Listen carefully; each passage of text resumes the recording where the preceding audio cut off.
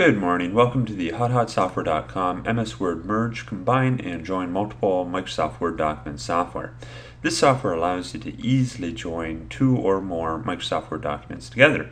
Plus, you can even have a separating page that will be inserted in between each document if you want. Now, to get started, you want to add some files. You can either add individual files. If you add a bunch and then want to start over, you can clear the list. If you want to add by a specific type or browse folders, you can do that too.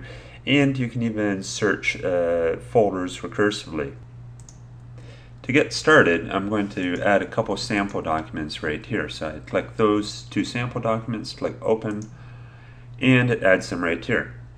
Now, all I have to do is choose the output file name, and then it'll merge the documents.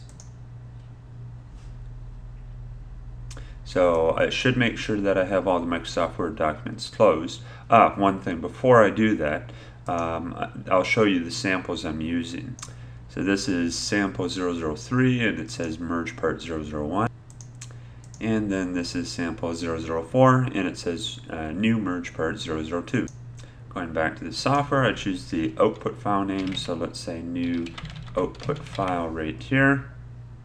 And I saved that, and now I'm going to go and open it. So you see it says it right here, new output file.doc. I open that and you see it has the merge part 001 here, then that, and the new merge part here. So it's really easy to use.